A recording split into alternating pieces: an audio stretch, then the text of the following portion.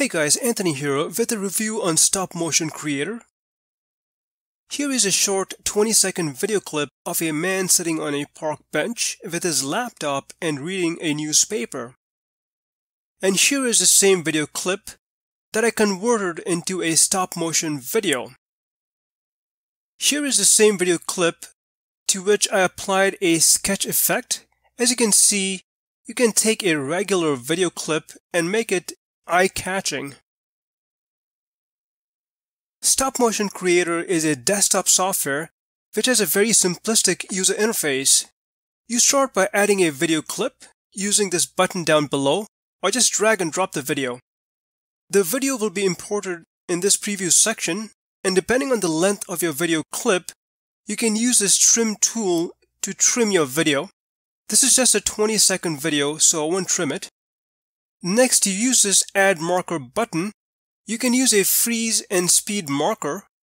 In terms of the freeze settings, you will need to take into account the duration and speed of your video clip and accordingly adjust the settings.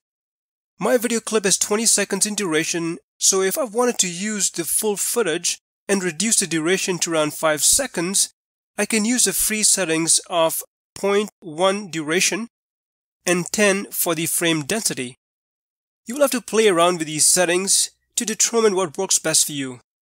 Click the Complete button to apply the freeze settings. You will see the freeze entry in the History panel on the right. Let's take a quick preview. As you can see, the animation is pretty fast. So for example, if I change these freeze settings to 0.2 and 12, you will see that the stop motion is a bit slower compared to the previous settings, and the animation happens in around 8 seconds. The closer these numbers are, the faster the animation. Similarly, the further apart these numbers are, the slower the animation. Once you're happy with the stop motion animation, you can render the video using the Generate button below. You will see this dialog box pop up.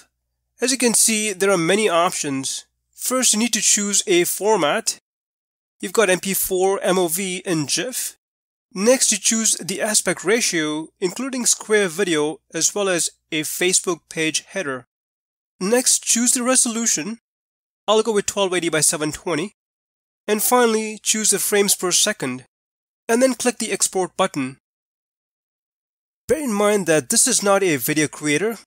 It is a stop motion creator, so you will need to create a series of stop motion video clips and then put them together using a video editor or video creator like Explaindio.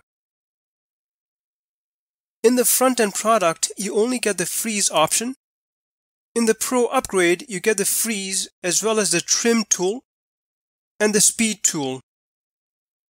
I have beta tested Stop Motion Creator and have asked for some enhancements, which we hope to see in the upcoming updates after launch. To get Stop Motion Creator, check the link in the description section. Well, hope you found this tutorial helpful. You can check my Stop Motion Creator demo, and if you've got any questions, feel free to leave them in the comment section. Thanks for watching.